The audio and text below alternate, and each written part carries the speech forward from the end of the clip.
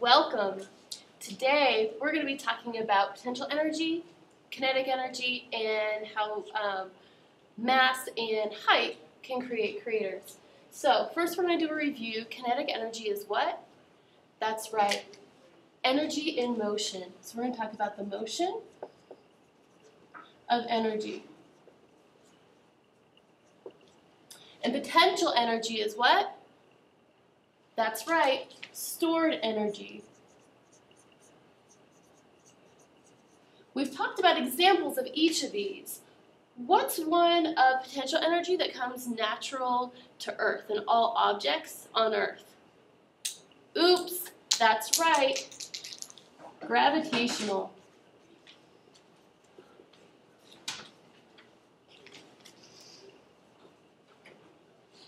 And when we talk about gravitational energy, we have abbreviated it as GravE. So, we're going to be using these ideas, and we're going to be talking about how we can move between kinetic and potential energy. So, in this diagram, I'm holding a marble, and when I'm just holding it here above the ground, do I have potential energy or kinetic energy? That's right, here I have a lot of potential energy. When I drop it and it's going down and it's hitting the ground, the moment it hits the ground, do I have a lot of kinetic energy or do I have a lot of potential energy? That's right, here it's mostly kinetic energy. And as the ball is falling, what kind of energy do we have? We have both kinetic energy and potential energy. If it's about halfway, it'll be about half and half, potential and kinetic energy. What questions do you have so far? Great. Sonia's going to come up and she's going to talk to you. No, I lied. Robert's going to come up and talk to you about the lab we're going to be doing in craters. All right, we want to do a little lab today to think about how that energy is changing, how much energy we're getting, by thinking about craters that are formed when meteorites hit the ground. So for your experiment, you want to get a little bucket, fill it up with some sand. The finer sand works better than gravel, by the way. And you're going to have a couple different ball bearings, a nice big heavy ball bearing, a little ball bearing. And we're going to kind of find out how the craters change based on the height and the size of the ball bearing. Now, we know that it's going to take energy to move the sand that's in the bucket. So the bigger crater we get, we must have had more potential energy to begin with. And that potential energy transferred into kinetic energy. That kinetic energy was used to move the sand. So get your bucket filled about halfway up with sand. We're going to take the two different marbles. The first thing you'll do is from small height with the small marble. Pick a height like about 10 centimeters. Drop the small marble in. Now take a look at how big that crater is. Measure it, kind of see what you got. Write down how big that is. Now take it, drop it from 3 times as high. Drop that in. Take a look at the crater that you formed there. Now, you already knew what was going to happen. The crater was bigger when you dropped it from a higher position than when you dropped it from the lower position. So there must have been more potential energy, because that all turned into kinetic, which moved the sand. Take this bigger ball now, drop it from the small height into the sand. How does that crater compare to the other craters that you formed? It should be bigger than the one that was dropped or formed by the small marble from the same height. And we can kind of see how it compares to the one when I dropped it from the bigger height.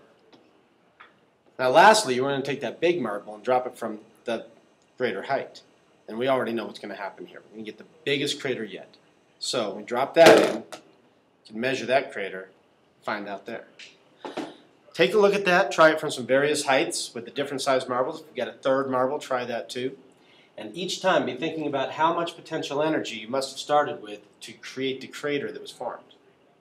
And the last thing we want to do is use our formulas, which are going to be put up here soon, to calculate exactly how much potential energy we did start with and find out that relationship between the mass and the height that we started from. And Sonia's going to come up to show us that. We did centimeters, didn't we? Not meters. That's what we measured. Yeah. Centimeters. Okay. Let's work some math and see the connection between math and science and how you're actually going to go through and calculate your gravitational energy.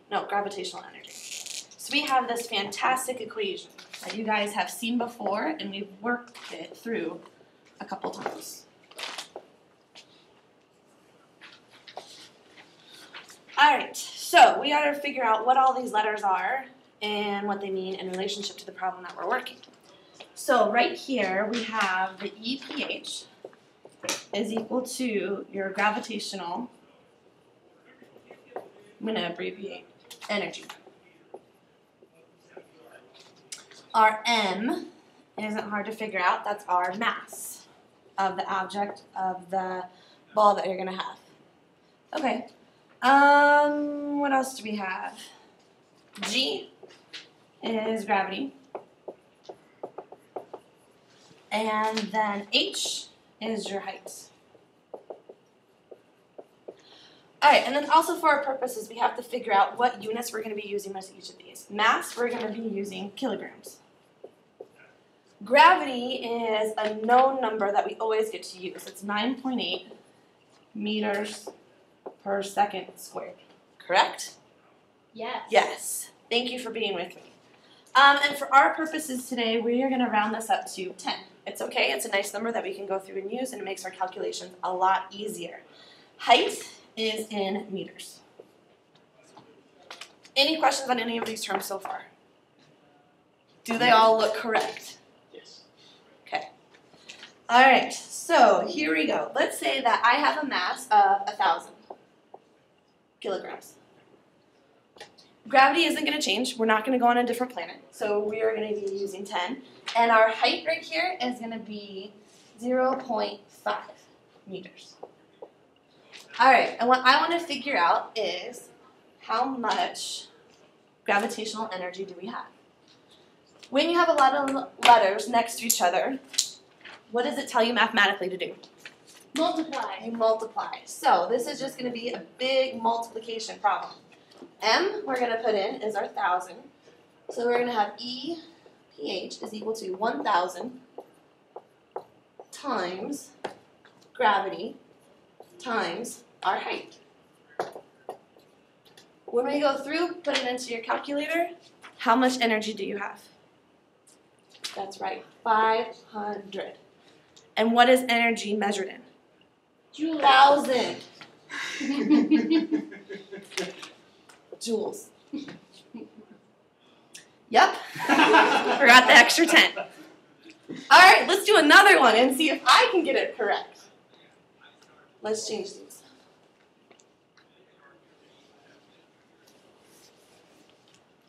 Which number doesn't change? Gravity. That's right, the gravity. So I didn't need to erase that. All right, let's do a mass of, let's keep it the same, 1,000. Gravity stays the same, and let's say I have a height of 0.5. What increased? No, that's what I did before, right? That's what I got. Okay. I'm going to decrease my height and say 0.5. Did I height increase, decrease? Decrease. So what do you think is going to happen to the gravitational energy? Let's find out. So I'm going to have my EPH is equal to, mass is 1,000. Gravity stays the same, 10. But my height now is 0.05, which is initially what I thought was my other problem. All right, when you crunch all that out, what do you get? 500 joules. So our height decreased, the energy also decreased. All right, last problem that we're going to do, and then you guys are going to sit and work these out on your own. And again, notice, which one didn't change? Gravity. It's always going to be the same. I'm going to decrease my mass by half. And let's say we're going to get crazy here, and our height now is going to be 20 meters. Let's see what happens to our energy. Is it increasing, decreasing? What actually happens when you crunch the numbers. Going back to our fun, fabulous equation that we really like because it's just a bunch of multiplication for these examples.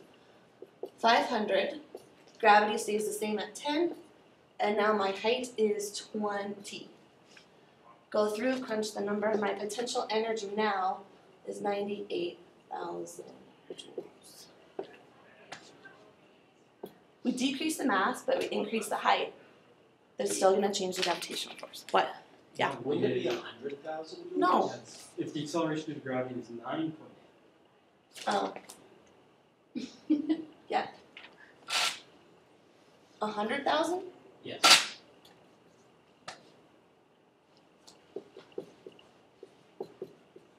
There you go. I should have kept it at 9.8. It's alright. That's how you work the formula.